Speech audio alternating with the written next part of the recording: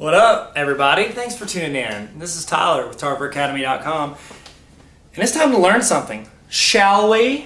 Okay, today's problem, I worded it weird, but I'm going to explain it, and then you give it a shot, and then I'll explain how to do it. We want to put a line that crosses through the coordinate 2, 4, and the coordinate 8, negative 10. We want to put it in slope-intercept form, okay? You probably came to my channel from slope-intercept form. It's the problem that people like, and it's the one I apparently helped with, so I'm going to expand on that and do another example problem. So we've got 2, 4. That's a coordinate. That means it's a point on a graph. It's a point somewhere. It's 2, 4. So it's like right there. And then you've got 8, negative 10. So you go 8, negative 10.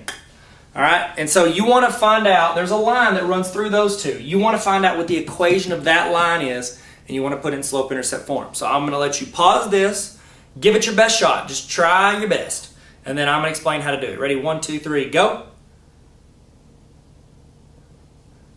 Okay, cool. Let's work the equation, shall we? All right, so first thing you need to know is what is slope-intercept form? Slope-intercept form is y equals mx plus b, okay? That's great, grand, and wonderful, but if you don't know what those letters of the alphabet mean, then this equation means jack diddle on a skittle for you, okay? X and y are your coordinate. Okay, they can be any coordinate on this line because this represents the equation of a line. And so x and y would be any coordinate on that line. M is your slope and b is your y-intercept. Okay, slope is just like how steep the line is. It's your rate of change. It's how steep that line is that we're working with. The equation of this line, it's how steep it is. And then your y-intercept, that's where it crosses the y-axis. Like again, when I showed this earlier, this is your y-axis. So wherever that line crosses, that's your y-intercept, okay? It's just telling you the number that is on the y-axis. Okay, so let's solve this equation. The first thing you need to do is you got to find the slope, okay? First thing you're going to do is find the slope. So I'm going to put step 1. Step Curry with a shot, boy. I'm just kidding, step 1. Okay, step 1 to find the slope. The equation for slope is y2 minus y1 over x2 minus x1.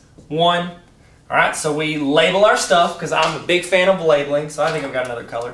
So we'll make this y2, this will be y1 and x1, and then x2 and y2. Okay? Now that I've labeled that, I'm really just pulling these out and putting in what it's attached to. So our y2, I said, is negative 10 minus our y1, which is 4.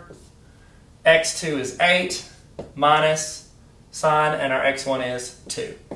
Okay, and then I just solve it. Solve the top first. Look at them as like two separate problems. Negative 10 minus 4 is negative 14. And then 8 minus 2 is 6. Okay, can that be reduced? Yes, it can. Because those are both even numbers. It can be negative 7 over 3. Wow, I got a weird slope. Sorry, everybody. Okay, so whenever we're doing that, I've found my step 1, my step Curry with a shot, boy. So that's negative 7 over 3, x plus b.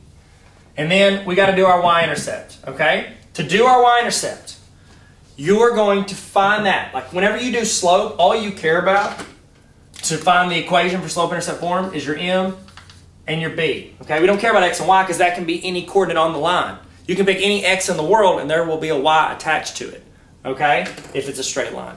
So, and it's not undefined. Okay, so we got our equation here. I need to find b. You're thinking, how can you find it, Tyler, if I don't have x and y? You do. Any coordinate on this line can be your x and y. You happen to have 2 of those coordinates. I'm going to use this one because these numbers look easier. So I'm going to use my y, which is 4, equals negative 7 over 3. I'm going to put that in parentheses because it's hard to see. And then our x is 2 plus b. Okay? We've got 4 here. I'm going to keep that where it is. I'm going to multiply these two first. So I've got negative 14 over 3 plus b. And then our last step is we add. It's a negative, so we got to do the opposite because we're going across the equal sign. So I'm going to add 4 plus 14 over 3. So it's going to be negative 26 over 3, I think, unless I jack that up. Okay, so I added that over there. 4 plus that is this equals b. This is the ugliest problem ever. I'm sorry. But it is how to work it, and you're going to get ugly problems occasionally, especially if they just make it up off the top of their head. So I found my b, which is step 2. Okay?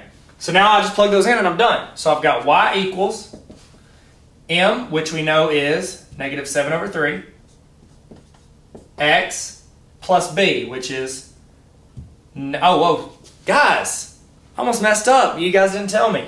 There's no negative there, because that's positive 4, and we're adding 14 over 3. So I'm adding that over there. So there's no negative. Wow, that was a close one. If you caught that before I did it, add 10 points to Gryffindor. So that's positive 26 over 3.